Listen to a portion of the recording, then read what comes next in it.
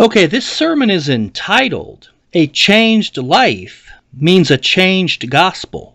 I'd like to open up with prayer, and then with a few verses, all right. Dear God, thank you for giving us your clear word. Thank you for allowing us to see what it says. Bless the listeners. I ask all this in Jesus' name, amen.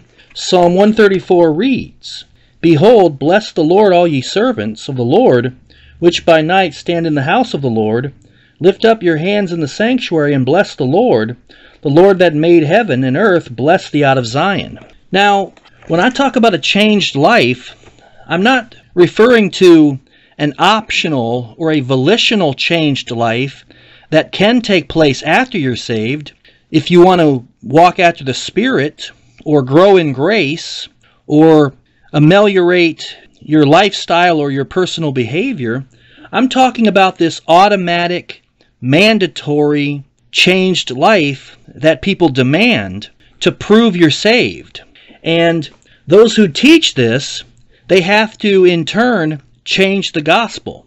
And the reason why is because everyone knows that when you believe something, it doesn't change you physically or in the flesh. So therefore they have to pervert the gospel in order to effectuate said change. And it's sad and tragic because this changed life does not take place when a person is saved. In fact, the Bible tells us that we should die daily. We should put on the new man. We are to desire the sincere milk of the word that we grow thereby. The Bible tells us to grow in grace and in the knowledge of our Lord and Savior Jesus Christ. These things are exhortations. They don't happen automatically. In the book of Galatians, in chapter 5, the Bible tells us that there's an ongoing, perennial spiritual battle, and that we're constantly vying against the flesh against the Spirit, and vice versa. So this automatic change is nothing but stupidity. And the only verse people go to try to prove this is 2 Corinthians chapter 5 and verse 17. Let's go ahead and turn there, and it reads, Therefore, if any man be in Christ, he is a new creature.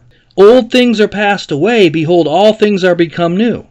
Now, what this is actually saying is that when a person gets saved, they're born again. The old man has received a new birth. Being born again means you're born from above. This is not talking about some type of fleshly transmogrification or some type of new lifestyle change. If that were the case, then we'd be sinlessly perfect, because it says all things are become new. So people take this one verse out of context and then they base an entire false doctrine on it.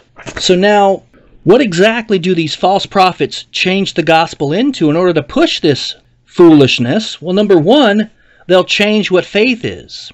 And in reality, it's their faith that doesn't save because they're adding to faith. Or maybe they're saying that you have to keep believing. And anyone who thinks you have to keep believing to be saved is not saved, because they're trying to get eternal life, which proves they don't already have it. And if you think about this logically, these people believe that if you stop believing, you're not going to heaven, so therefore you lose your salvation. Anyone who believes you can lose salvation is unsaved. And another thing these people teach is repent of your sins. The reason why they teach this is because they're not seeing any type of change in people. And the only reason these people are preaching this is because they don't like certain people. And they want certain people not to be saved. So they say, well, you haven't changed. You haven't experienced this new life. So therefore you're not really saved. And the only reason they can say this is because they've changed the gospel. They might say something like, well, you haven't repented of your sins, or you don't have the works, or you don't have real faith, so you're not really saved. When in truth, it's them who's not saved, because when you add a changed life to the gospel to either be saved or to prove you're saved, you've changed the gospel in and of itself. So watch out for these unsaved devils. The truth of the matter is that we're saved by grace, through faith alone in Christ alone, by trusting Christ alone, plus nothing, and that after we're saved, we have the choice as to whether we want to grow, become a mature Christian, and at that point we can change our lifestyle, but that's not part of salvation. That's part of discipleship, that's part of the Christian walk, and that's part of the post-salvation experience, but it's totally volitional, and it's not by any means automatic. So the changed lifers are not saved because in order to teach this garbage, they've changed the gospel, and anyone who believes a changed gospel believes another gospel.